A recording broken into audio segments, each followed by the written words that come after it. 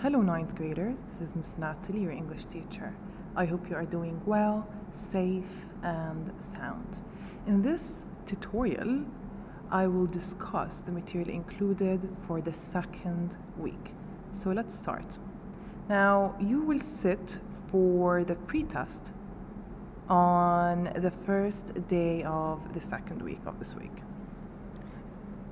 So let's start with the main objectives. Of course, by the end of this lesson, you'll be able to understand your current level of knowledge and skills in the subject matter and recognize areas of strength and improvement.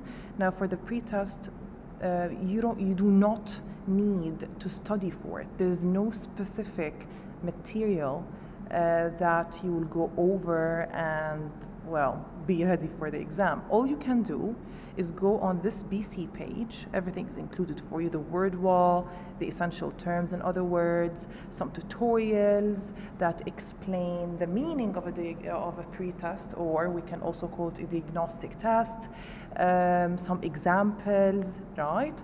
Some samples, right? If you click here on this image, it will take you to a website that provides you with sample questions. And also, if you take the self-assessment, which is, we all do acknowledge the fact that practice makes perfect. So you just click on this image, it will take you to a website that provides you with topic ideas, writing tips, and outline examples for the pre-test. So all you can do is to go on this page and practice, okay? Because the pre-test is all about evaluating, or I would say, English skills, right? So yeah, so please just go on this page, go over the activities, read the word wall, and just practice, yeah? Now, on the second day of this week, we will start with our first grammar topic, which is subject-verb agreement. We are going to focus on, of course, various exercises after we explain the rules of this lesson. So as for the word wall, the main terms that you need to acquire are subject-verb agreement, singular verbs, plural verbs, singular subject, and plural subjects. If you click here, you can access the ebook interactive lesson. It provides you with an explanation and some exercises or activities. You can watch the tutorials that explain the topic. We also have here the interactive activity aligned with the video.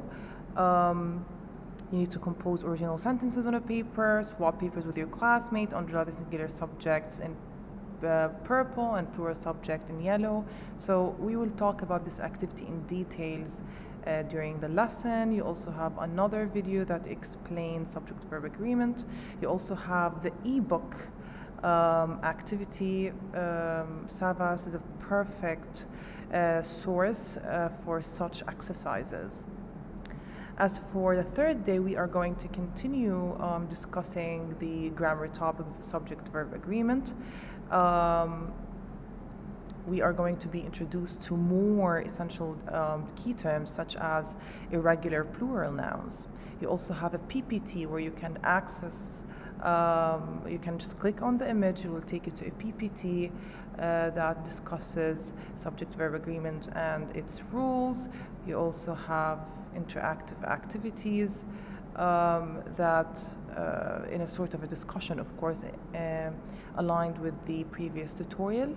You also have the ebook, other activities to work on. Okay, now on the fourth day, the fourth day, we are going to start with the first, I would say, literature, literature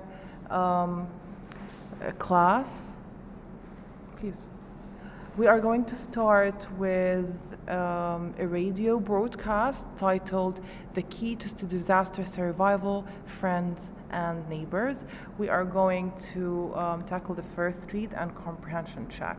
As for the lesson objective, by the end of this lesson, you'll be able to present the previously assigned task, which highlights the first read of the radio broadcast. So on the third day, where we are going to discuss subject-verb agreement, I will give you the task to work on the first read and comprehension check that are situated on this BC page. So you need to come prepared, right? I'm going to ask you questions, you're going to present your work, and so on. So as for the second objective, you'll be able to work on the comprehension check while listening to the radio broadcast. As for the key terms, you have media radio broadcast, media vocab, first and comprehension questions, friends and neighbors, presentations, units, essential key terms. You will find the attached radio broadcast right here. Of course, you're going to present your work that is asked from you from the previous day, and then after you present, you are going to continue, or you're going to work, on the comprehension check. Okay. Now on the fifth day, we are going to continue working on the radio broadcast. We are going to work specifically on the close read. You will be able to listen to the radio broadcast again while working on the close review, just to freshen your mind, and analyzing the media close read questions. You'll also be able to express how the radio broadcast affected you by evaluating the points of view the people documented in the show, their reasoning and their explanation. It's going to be more of a discussion. So yeah, here's the close read questions that you are going to work on in the class, and then these are the discussion questions that we are going to discuss together. Yeah, that is it for this week. Thank you for listening and have a nice day.